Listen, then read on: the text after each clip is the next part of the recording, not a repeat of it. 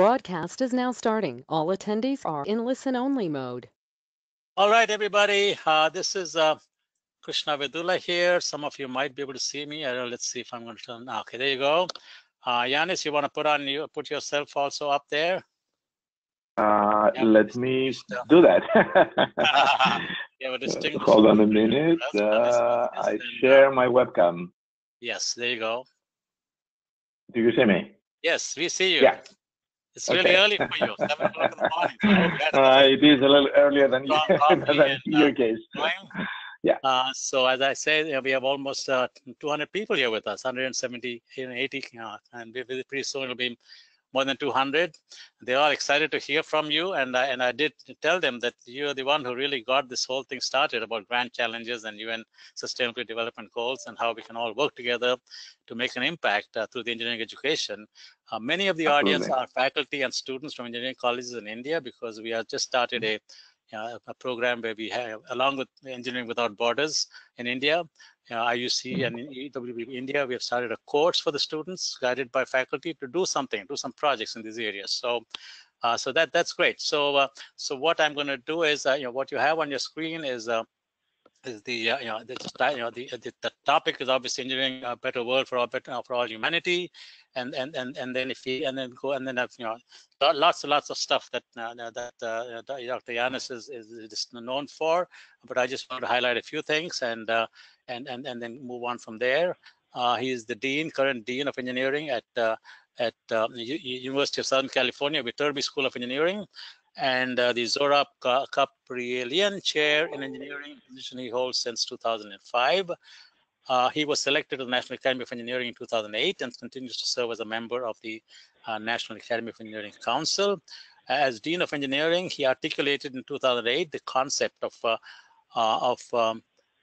the Engineering Plus, which is, let's see, my screen keeps moving up and down, positioning engineering as an enabling discipline of our times, and has been actively engaged in efforts to change the conversation about engineering. He co-founded in 2009 the Global Grand Challenges Scholar Program. He organized and hosted at USC in fall 2010 the National Academy of Engineering Second Grand Challenges Summit, which spurred in 2013 the Grand Challenges Summits. Between 2011 and 17, he has been serving on various committees with the Engineering Dean's Council and the Global Engineering Dean's Council, and I'm just so delighted to have you with us, Yanis. We can turn off our screens, and we can, and you can just say hello to them while you're on the screen, and then turn it off. Okay, go ahead. Okay, well, thank you very much, Krishna. Appreciate everyone who is here listening to this. Good morning, early morning, mid afternoon, evening, wherever you are. I know this is a worldwide audience, so I'm very happy to be part of this.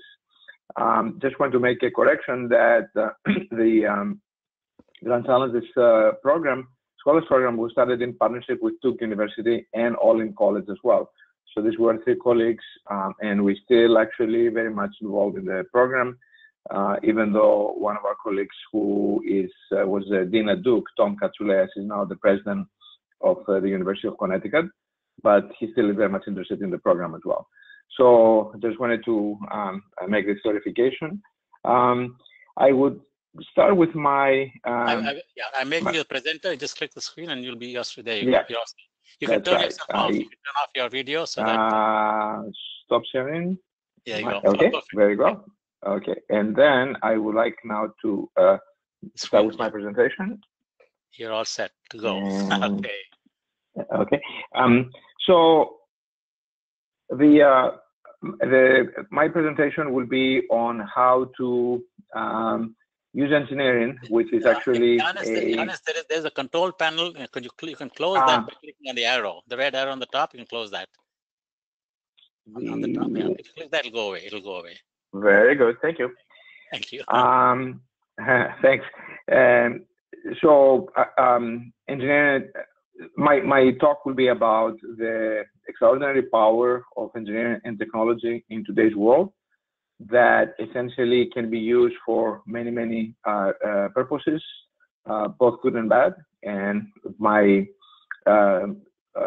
presentation will be to emphasize how technology and engineering can be used for good, and engineering a better world for all humanity.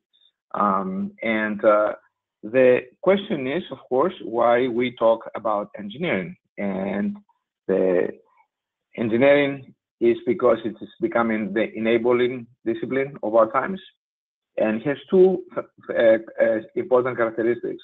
One, that it is exponentially growing. It's growing very fast. And there's a reason for that, which I will try to explain in a moment.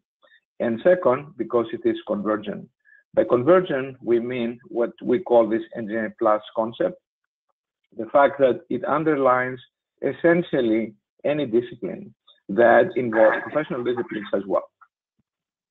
So let's try to understand this concept here. And also, I should mention that at some point, we need to understand that there is I wouldn't say a collision, but certainly there is a closer and closer interface between technology and humanity. Engineering and technology grows very fast. Human nature does not change exponentially fast. I would say that in recent years, human nature has gone south a little bit. And so understanding how this interface is going to happen, how is it going to interact, the two concepts are going to interact, it's going to be a very important part of the future. And this is where, things like consciousness, things that characterize humans are becoming more and more important. And this is a separate subject that I may want to talk at a separate presentation. I define engineering and technology in a very simple way. So when I try to describe what is engineering and technology to, let's say, high school students or to parents or people who are not engineers themselves, I use this very simple definition. It is leveraging phenomena for useful purposes. So this is something everyone actually should benefit from using it because engineering, as I mentioned, is convergent and growing very fast. So leveraging phenomena for useful purposes is something that I use I like to use as a definition of technology and engineering. So the question, of course, is what is phenomena? Phenomena, historically, engineering and technology was associated with physical phenomena, let's say photoelectric effect or mechanical effects. And then with increasing complexity, we deal with chemical phenomena, like for instance, catalysis, geological phenomena, understanding the planet, let's say groundwater. Then, and more recent years, biological phenomena, for example, bioengineering, all this in increasing complexity. If you follow this arrow, then you will realize that at some point, engineering, actually it is happening even now, it started already happening, is also dealing with social and behavioral phenomena. So people in the social sciences, you say, well, this is actually a domain of social sciences. My position is that technology and engineering is so empowering that not too long into the future, social and behavioral phenomena will be analyzed and understood from quantitative perspective, or at least there will be a tendency in that direction. And that's actually the place where technology and humanity actually are going to intersect as well. So this is the definition of phenomena. The question is also by phenomena, it means systems, devices, tools, and combinations thereof. And then the question is, what is useful purpose? So if you use this definition for technology and engineering, it also underlines the importance of utility or usefulness. And this is where the ethical components come in, because what is useful for someone may not be useful for another.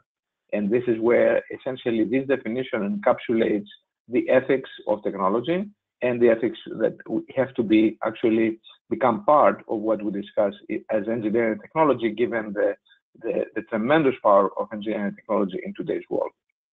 And so using this very simple definition allows us to capture the essence of engineering technology today, as well as the fact that it is convergence, and the fact that we deal with increasing complexity. And as part of the useful purposes, I also include the discovery of new phenomena. Many engineers in research universities deal with the discovery of new phenomena, whether it's in physics, chemistry, biology, or other places as well. By the way, this definition is not necessarily only mine, but it's paraphrased from a book by Brian Arthur in 2008, The Nature of Technology. Tom Friedman of the New York Times wrote a book about a few years ago, talking about the era of constant accelerations, that technology is growing faster and faster.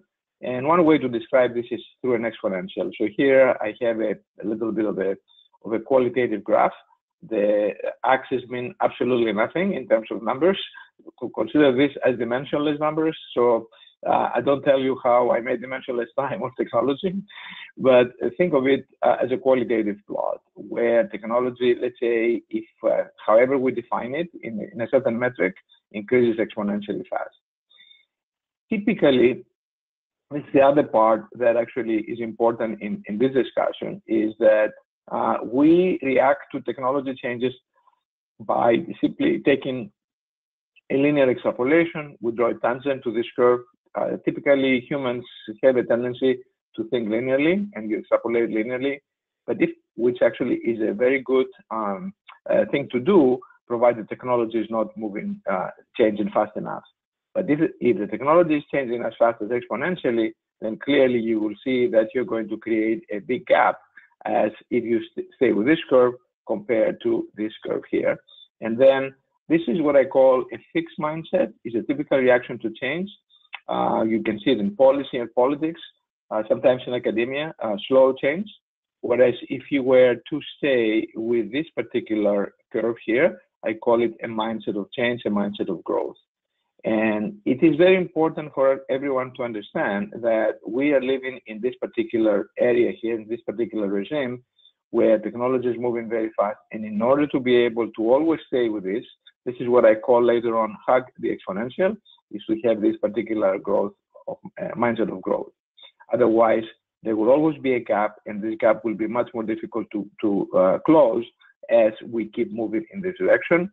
And then there is this, if we are in this direction, then there is a typical nostalgia to go back, because if you go back in time, then of course you'll go back to where technology and your reaction were about the same. And actually you see a little bit of this in wishful thinking, also politically as well in certain ways.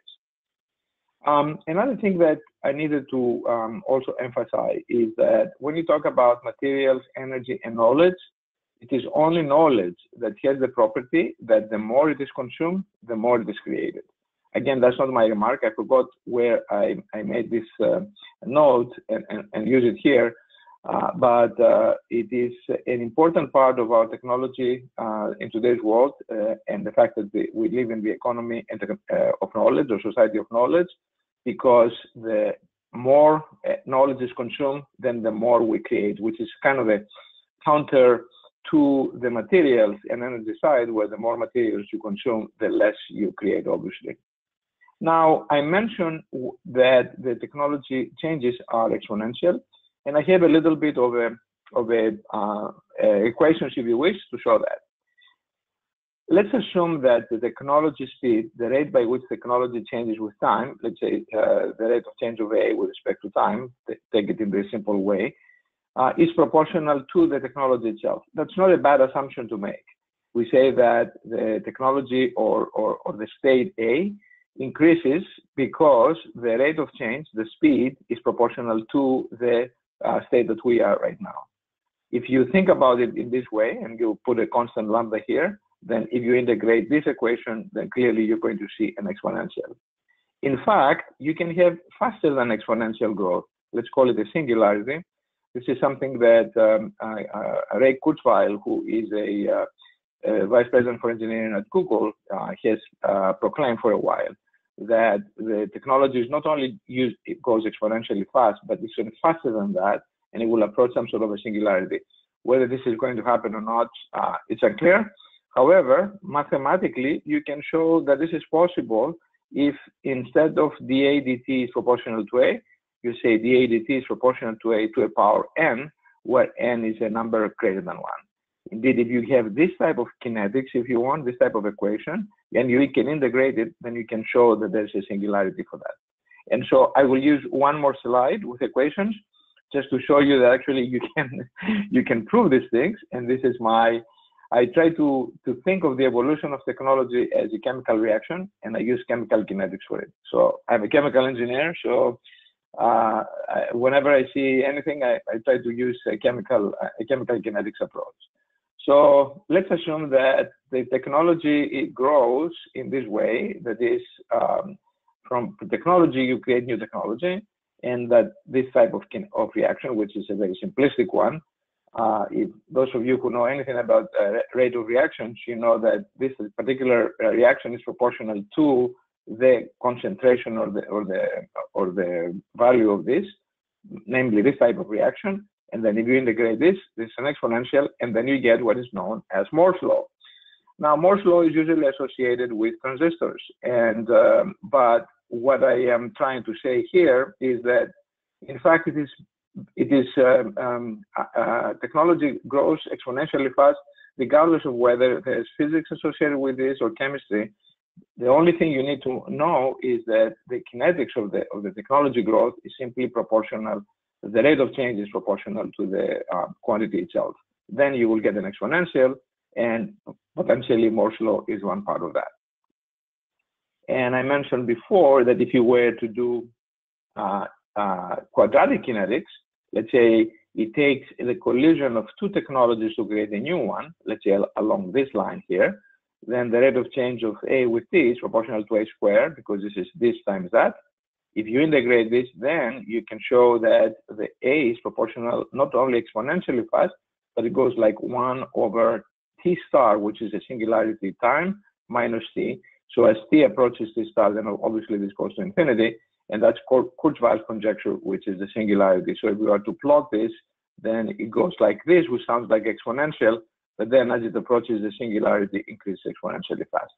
Again, this is a conjecture that Kurzweil has made, and whether we know what this time is or whether it will happen at any particular point in time, it's unclear.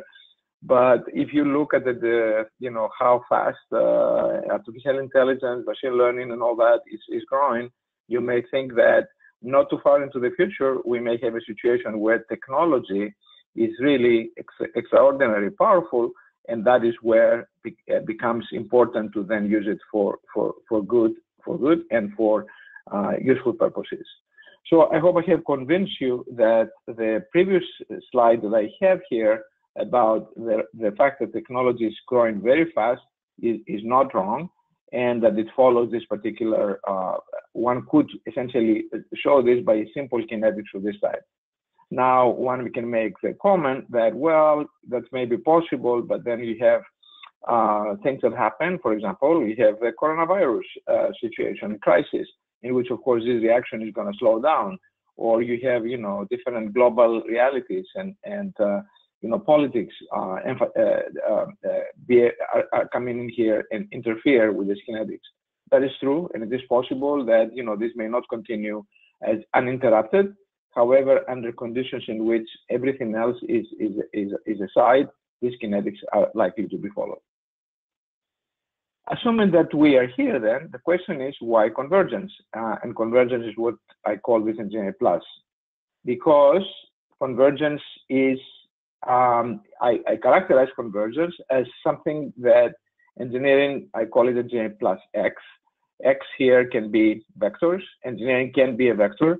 By this I mean engineering doesn't mean that could be mechanical or chemical or electrical or computer science. X can be anything and could be media, medicine, entertainment, biology, education.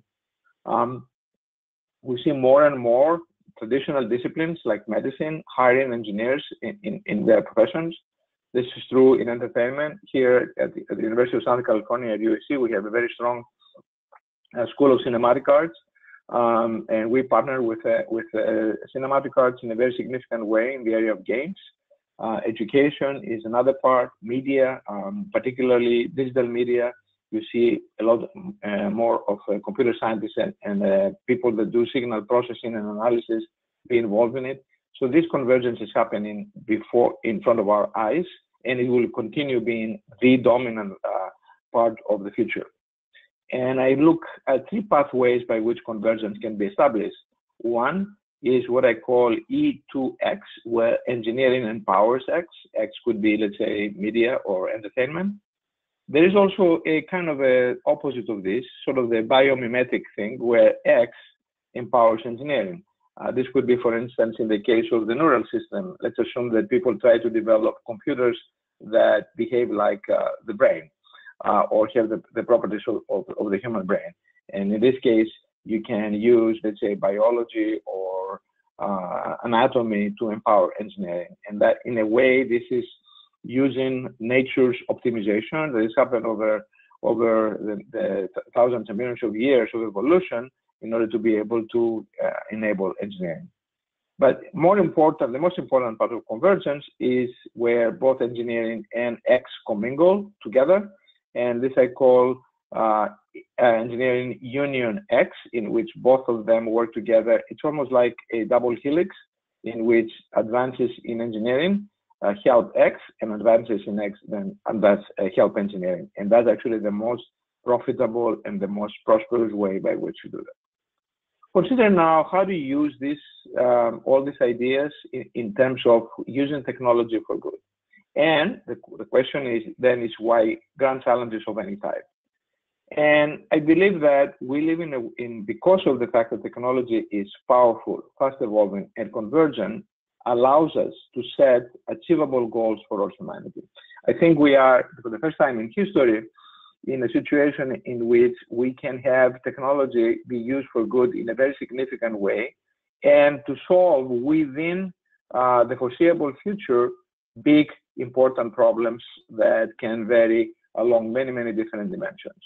And I think that the ethical question of our times is what goals we need to choose in order to be able to use technology for good, this powerful tool to be able to address significant problems, and let's call them grand challenges. Grand challenges are a number of them. One of them is the set of the National Academy of Engineering grand challenges, which were started in 2008. Now, I want to make sure that we don't narrow the grand challenges to the specific 14 grand challenges of engineering. The specific grand challenges for engineering from the National Academy deal with solar energy, energy from fusion, managing the nitrogen cycle, preventing nuclear terror, and the like. These are actually a good set of challenges. However, one should be able to generalize and look at them in terms of buckets. One bucket is a bucket of sustainability. So I have 1, 2, 3, 4, 5 grand challenges in the bucket of sustainability. There are 4 challenges in the bucket of security, securing cyberspace, restoring and improving infrastructure. There's a bucket on health, engineering better medicine, advanced health informatics, reverse engineering the brain. And there's a 4th bucket, let's call it enriching life. How do you enhance virtual reality, how to learn better, and also to engineer the tools of scientific discovery. So when we look at the grand challenges of the National Academy, I think we should look at them at these 4 buckets: sustainability, security, health, and enriching life. And if you go to Maslow's hierarchy, which is Maslow is a psychologist and talks about hierarchy of needs for individuals, we can do the same thing for the planet, if you wish, or society at large. And so sustainability as part of the physiological needs of a human, health in terms of also the same thing, enriching life instead of esteem and self-actualization, and many other things as well. So there is if you wish, a map of the NAE grand challenges to what I call Maslow's hierarchy.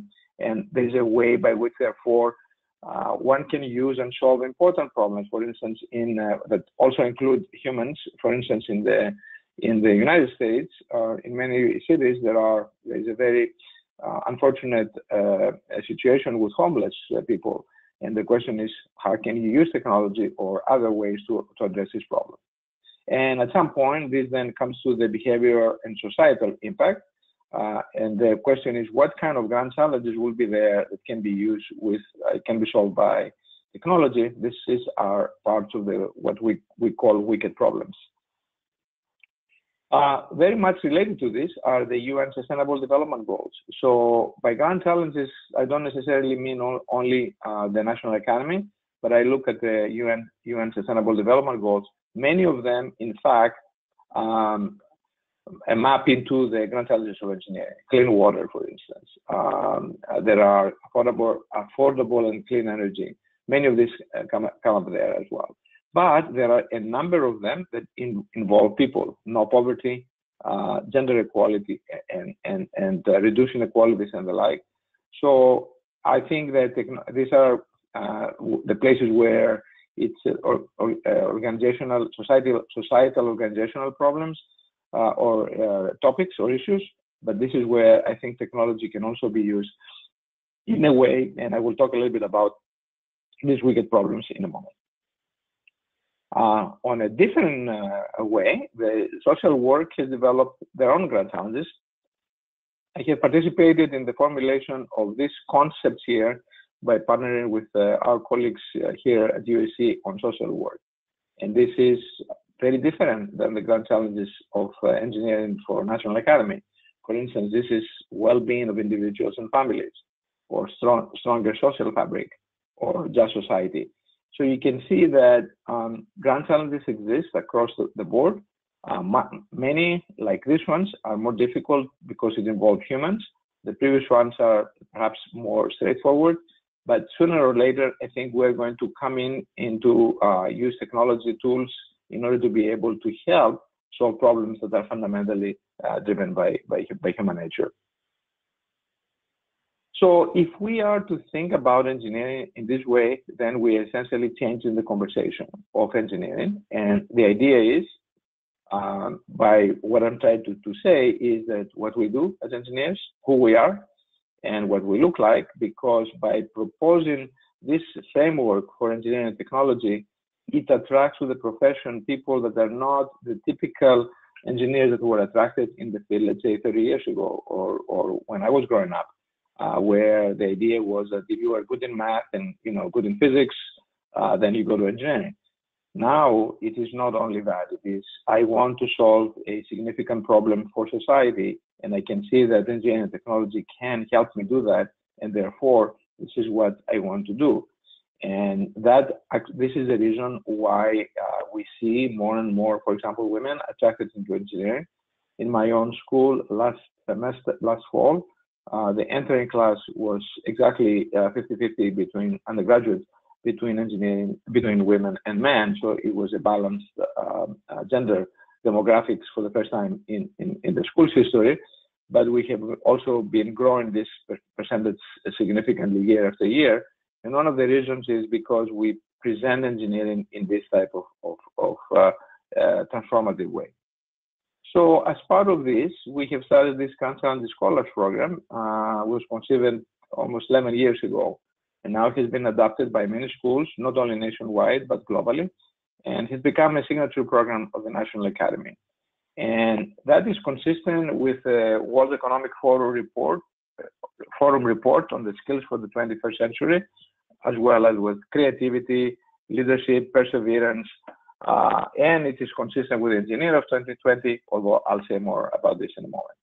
Essentially, we try to cultivate what I call mindsets, and I will differentiate this from competencies, because mindsets are more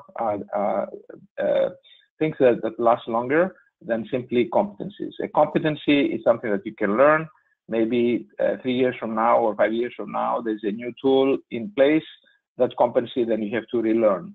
However, mindsets are ones that keep you fixed, that keep you equipped with an approach to be creative, multidisciplinary, entrepreneurial, and innovative, understanding cultures, and be conscious of societal needs. And I will rephrase them in a different way in a little bit later. By the way, this picture is from the Grand Challenges Summit of the National Academy, the Global Summit in 2017. Rick Miller is the president of Wallen College, as I mentioned. Tom Katsules is currently the president of University of Connecticut, and Jenna Carpenter is the dean at the Campbell University, and this is part of the panel that we had in that particular summit. Now let's think about the attributes of the Engineer of 2020. The Engineer of 2020 was a publication of the National Academies that came up in 2006, if I'm not mistaken, and basically try to predict what should be the attributes of the engineer in 2020. So as you go through this, you will encounter your usual things: skills, ingenuity, communication, business and management, ethics, professionalism, agility, lifelong learners. So these are all very interesting and important. And however, they deal mostly about competence. In other words, how competent you are whether you have the competent properties of, let's say, technological properties, or communication skills, or business skills. What I think is missing from the engineer of 2020 is purpose, character, and trustworthiness. And this is something that I wanted to start emphasizing more and more, that nowadays, exactly because technology is so powerful and so enabling, the users of the technology and the developers of technology have to be people that are trustworthy. So society will increasingly demand trustworthiness and purpose from our engineering graduates. I believe that this is around the corner. Higher education has been, in a way, I won't say attacked, but certainly, people believe that this is an elite organization, that therefore the graduates of them have no purpose or trustworthiness. And society will increasingly ask us to solve also human-centric problems, which I call wicked problems. And therefore, these attributes, I believe, is already part of our Grand Challenges Scholars Program. I will call it now Grand Challenges Scholars Program 2.0, and they expand the attributes prescribed by the engineer of 2020. So I wanted to position that this whole concept of these 5 mindsets of the Grand Challenges Scholars Program is a better version of the engineer of 2020 by also including trustworthiness and purpose. So let's try to understand what is trust. Trust consists of 2 components: competence and character. By the way, this is from Stephen Covey. He wrote an excellent book called The Speed of Trust. Capabilities like talent, attitude, skills, knowledge, performance, past, current, and anticipated, these are all competence. However, important things such as integrity, humility, courage, motive, agenda, and behavior are parts of character.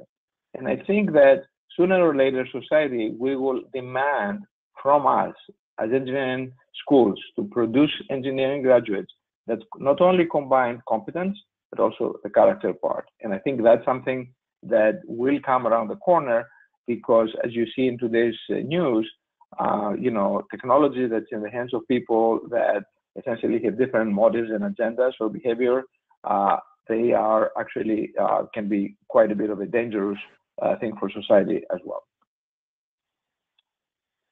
So I would think that we need to develop mindsets. And in engineering schools, we are very good at providing students knowledge and skills, but I think we should also be providing mindsets. In other words, not only what is the specific knowledge of today or the skills of today, but also mindset that help us go from here to there and be able, therefore, to provide our students the ability to be able to think and be useful members of and practicing members of engineering and reinvent themselves every year, given the rapid changes of technology.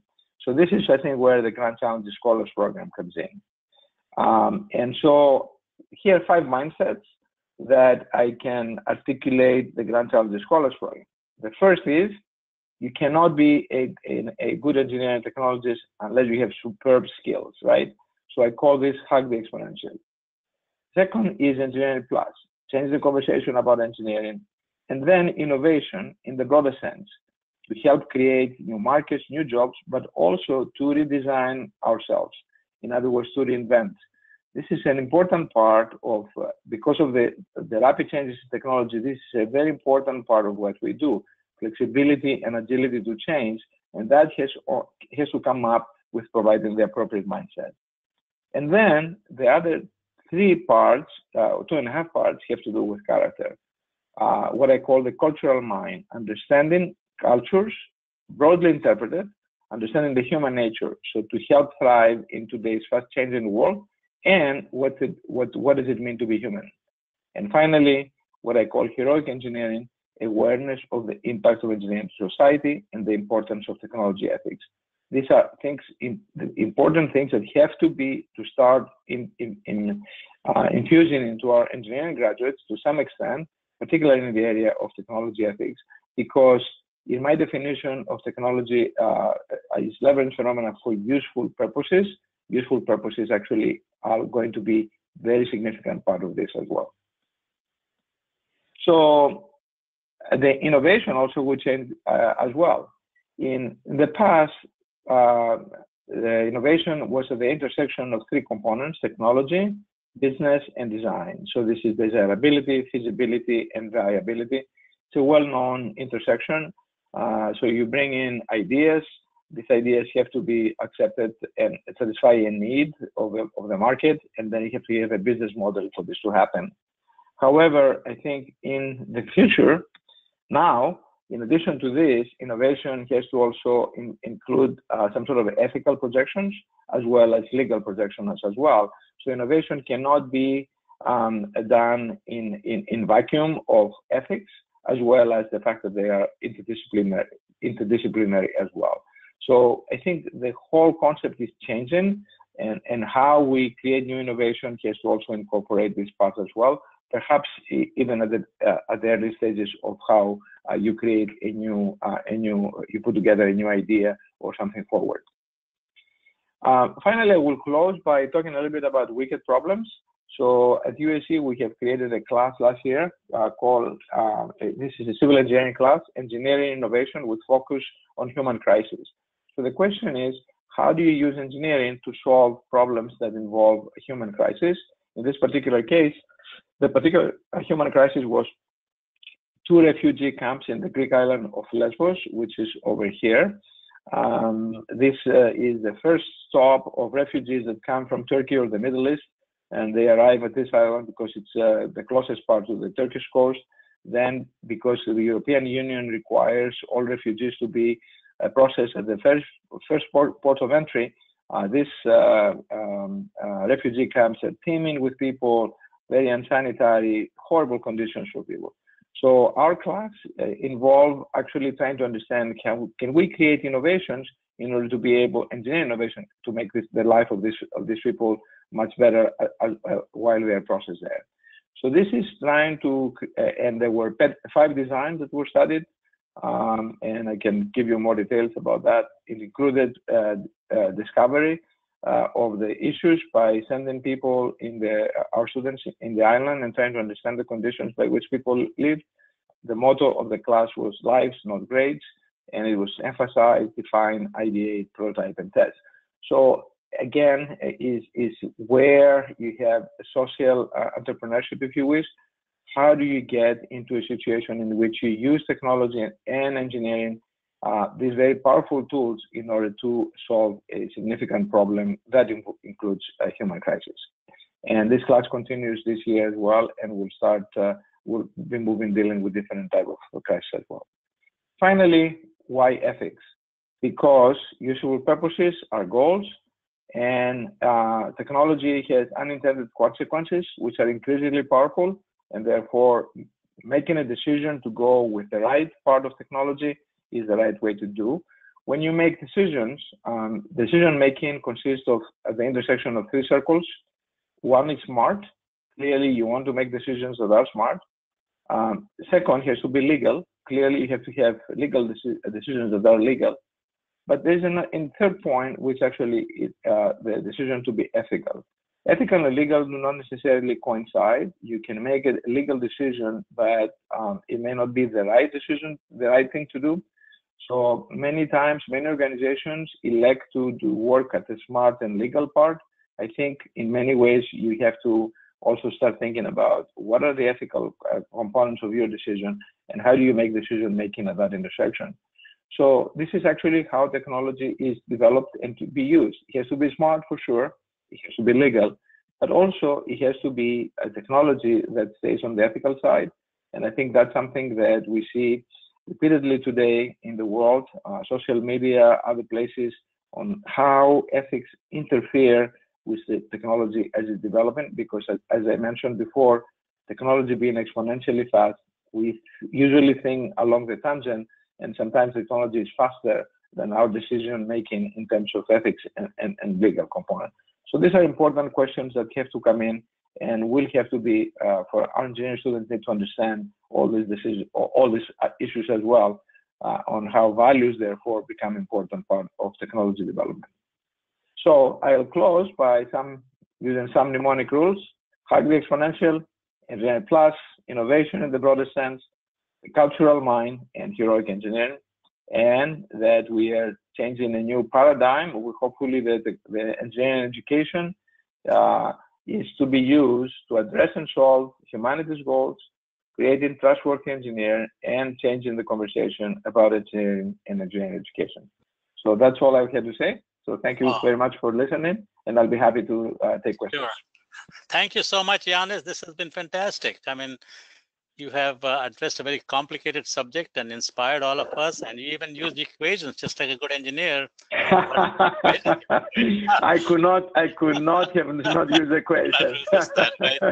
And a few people have started talking about the wicked problem. They'll say, well, why is it wicked? And as you know, so I guess that's a good point as to why it is wicked. So you can, yeah. So what we will do is I have identified a few individuals who may have some comments. These are people from IFES and absolutely.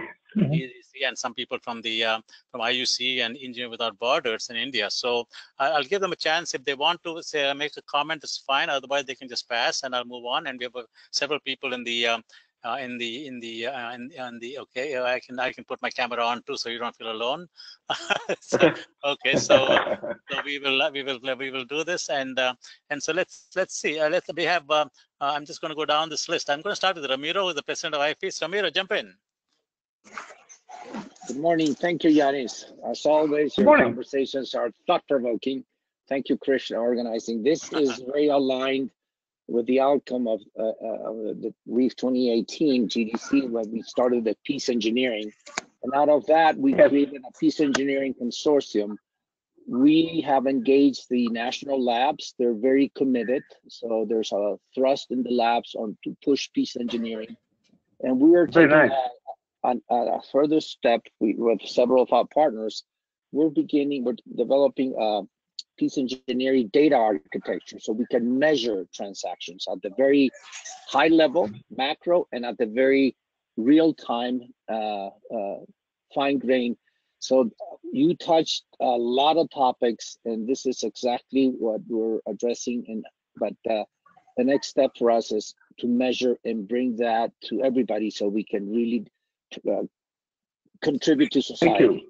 Thank you, Ramiro. Yeah, this is wonderful. I can share my presentation. Krishna, anytime I can send it to you, and you can share it with and this is recorded, by the way, and we have almost 300 people, 300 people in the audience. Half of them are students, I think. I'm going to go to the group that's very active in India, the Engineering Without Borders group, that are doing a lot some of these types of things. I'm going to go with their leadership team, Ashok Agarwal and Rajiv Lal. Maybe they have some comments if they're still here. Let me see. Rajiv Lal is here. Maybe Ashok has not. I think maybe Ashok seems to have gone. Rajiv, would you like to make a couple of comments, Rajiv or Sanjay?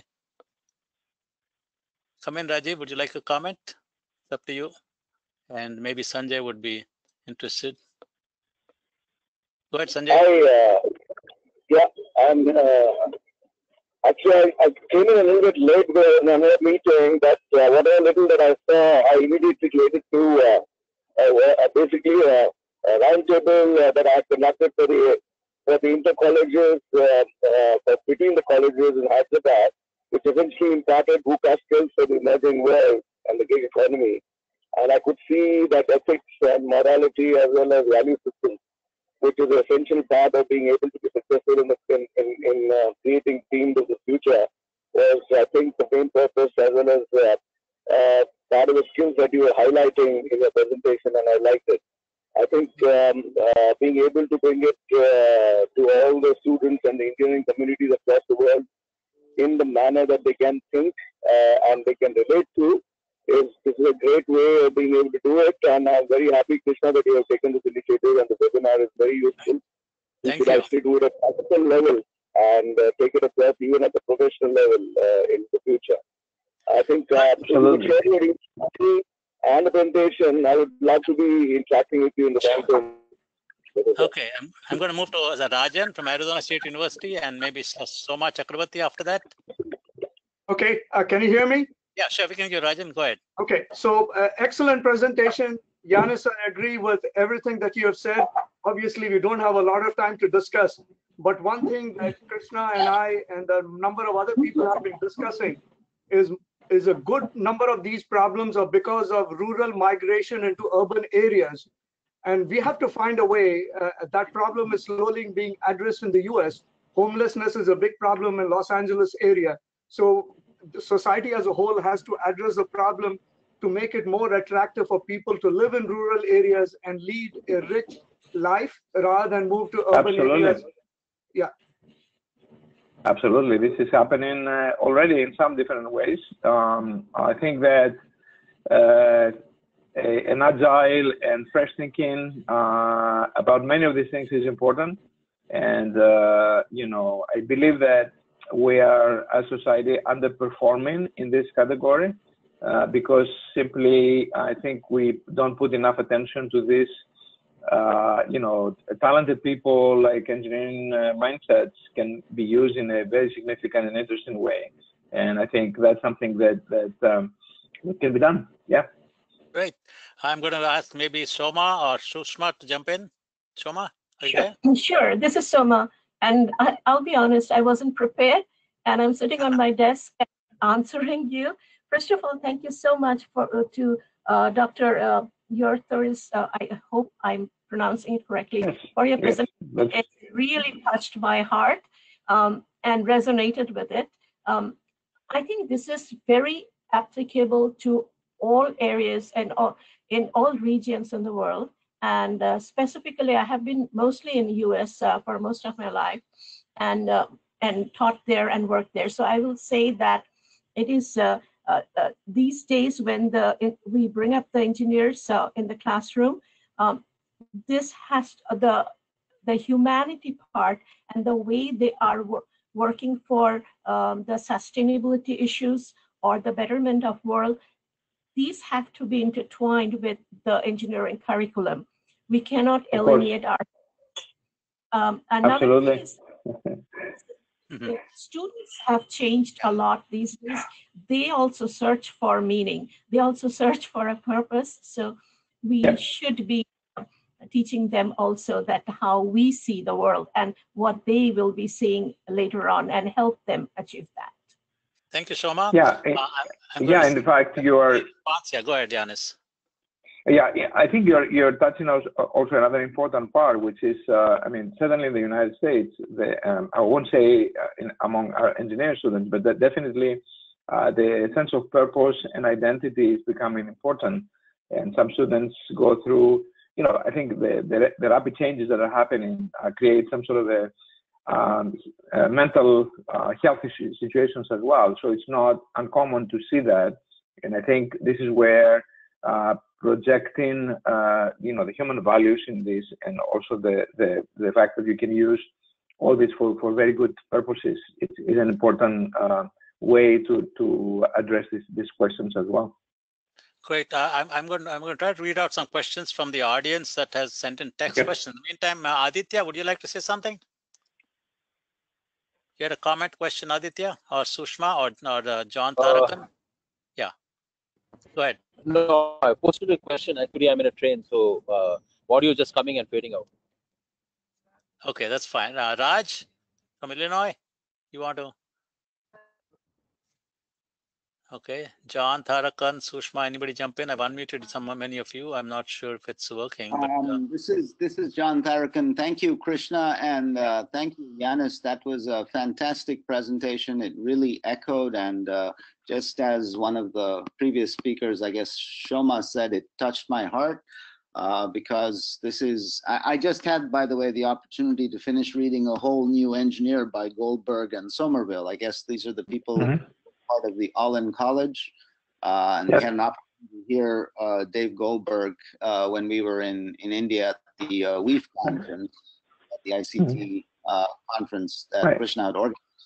And everything you say echoes with me, and these are things I think we need to inculcate into our engineering faculty in terms of how they start visualizing their role in the world and their role in their students' lives in terms of the different things, not just competencies, but actually mindsets and ways of thinking that we have to inculcate in our students. So I really appreciate your presentation, and I look forward to being able to review it more closely when you share it. And thank you, Krishna. Absolutely. Right. Okay. Yeah. Sampad, go ahead. Yanis, reaction. And yeah, I just wanted to mention that the role of the faculty is extremely important, obviously. And I think we see certainly a lot of acceptance, particularly from the more junior faculty that join the school. They are much more open to this. I think that there is definitely a need to reinvent the way we think about these things. And the truth is that if you don't reinvent yourself, you're going to become obsolete. And so it will become a necessity not too long into the future. So. Okay, Raju, Sampada, do you want to jump in or just move on? Yeah, All right, Sampada. Yeah, this is Sampada here from India. First of all, thank you so much, Yanis. This was a wonderful presentation and opened my eyes. You're welcome. And as others have also said, it echoes a lot of feelings that we all have. The question I have is the way humanity is perceived, or the way we define ethics kind of changes from region to region based on how the local conditions are. So thinking about India and Indian colleges, and particularly the ones which are mostly influenced by technology in a very random manner, how do we bring in this with the college faculty and the students so that it is correctly understood and correctly applied without having any consequences which cannot be handled later on? Yeah, so, I come to India often, like at least once a year, and I'm trying to understand a little bit the structure there. I think just like in many other countries, most of the educational and the curriculum structures are dictated from the top. And so, if I'm not mistaken, and so I think there has to be a change both from the top and the bottom. I think for this to happen. And I don't know, how the political decisions are made at the top to make these changes. Certainly, if there is enough, I suppose, buy-in at the lower level, not the lower level, but at the grassroots level in a university, that change perhaps can happen. Although I do agree that I think that the challenge is how to enable this by also including a more sort of an enlightened view of engineering and technology. Maybe the Indian National Academy of Engineering can help there in a way that it is much more appropriate. And so I think I see the issues that are involved. On the other hand, you have some new schools that are developed that I have interesting different ways by which they go to solve this problem. So, yeah, it's not as easy. Thanks, Sampada. And this is Raju. Yeah, go ahead, jump in. Yeah. Can you hear me? Yeah. I think it is an excellent inspiration for everybody. One thing, you mentioned about ethics and legal. All the things you mentioned is great for the engineering community. But I think we have to bring people who are involved in the legal community or, the ethics or decision making. So to make it more successful so that it is beneficial to the whole humanity. Completely agree with you. Politics, political people as well, very, very important. Yeah, there was one comment about that. How about policymakers? One of the text questions. Absolutely. Yep. Okay. Yeah. And Sushma, can I? Go ahead, Sushma, come in. Yeah, come in. Yeah. So it was great listening to you, sir. And the thing about growth mindset and fixed mindset is something we will have to deal with with respect to teachers and students, if we have to implement it. But in fact, when I was listening to your talk, I kept on feeling that some of the things which we are doing in our institute, the way you were mentioning, like ethics or the values, and working with the local government, local people, and especially my institute being located in a rural area. So we have a community around which has lot of problems. And then what we do is we have a political leader with us, and then there is a local governance in every village. And then we get connected with that local sarpanch, we call the village head, and then we talk to them about their water issues, and we solve their issues along with our students and faculty. So whatever you were mentioning, that thought process really helped me. Thank you so much. Wonderful, wonderful. I'm very glad to hear. And that's where the societal impact is, yeah. We have a volunteer here. Shalini volunteers to help politicians about sustainable development goals. You want to jump in there, Shalini, from California? Can you hear me? Yeah, go ahead, Shalini. Yeah. No, not coming. Okay, well, we figure that out. Let's see. A couple of people have said, hey, we need more of you, Yanis. This is not enough. We need to have you come back again and give a more okay. More detailed webinar. Maybe one of these days we'll sure. do that. Okay. And Shalini, are you ready to say something? I think audio is not working. Oh, just a minute. Let me. Okay. Is it better? Yeah, go ahead. Yeah, I teach. I'm not an engineering professor. I teach at a college where we only focus on SDG for policy professionals. Yeah. So I'm in California too. So we can connect and move this forward. Okay, great. I think somehow the connection is breaking up, Shalini, but I think she says I teach sustainable development goals to policymakers. So I'm happy to help. That's so she's a faculty member in California. Fantastic. I'm going to quickly go through. We just have about 5 minutes. I'm going to go through the some of the other things that are happening that are here. And thanks for sharing the presentation. I can correlate that with what's happening in India, bringing concepts to inclusive society. We are from BMS College, interested in the talk, gather to attend.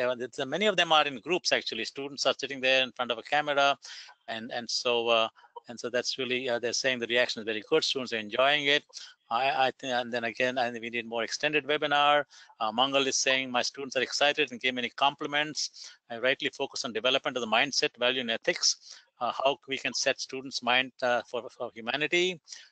So thank you for the presentation. Then the fifth bucket is, let's see, can you suggest a method how that fifth bucket can be filled by technology? I think that at the bottom of your bucket, there was one that was there. Yeah. Which one was that? Do you know? Yeah, this was the National Academy Grant Challenges that did not have a bucket on society. And I believe that this is something that has to be put in there, perhaps in partnership with the National Academy of Sciences or Medicine. That's something that needs to be done. Yeah. And I'm pushing for that. Yeah. And again, can you elaborate a little bit more on the mindset? A couple of comments on that. Can you talk a little bit about the mindset issue that you emphasize so much? Sure. So the idea here is that the traditional instruction and the way we engineering education is happening at the higher engineering institutions is you have the professor teaching the students material and so on and so forth, which I think is today you can get knowledge and skills from the internet. You can get it from Siri or Alexa. A few years from now, Alexa will be very, very good at skills and knowledge. And so the question is, where is the value that needs to be added in an engineering school? And I think this is in the development of the mindsets. And these mindsets are the ones that I articulated 5 of them in there. And the way by which your process or your experiences are becoming driving for you for how to reinvent yourself, how to be agile, how to be accepting ideas, and how to be able to constantly changing the way you address your approach these various issues. I think that you will see a lot more situations where engineering schools or other schools as well will have group things outside the curriculum There will be a lot of supervised activities of this type and sort of guidance more than the traditional way by which we instruct right now. I think there's a revolution that is coming up in this direction, and I think we have to embrace it and change with it. Last question, and we'll wind up here. Last one has to do with the research mindset and entrepreneurial mindset. Do they go hand in hand, or they're contradictory in sometimes?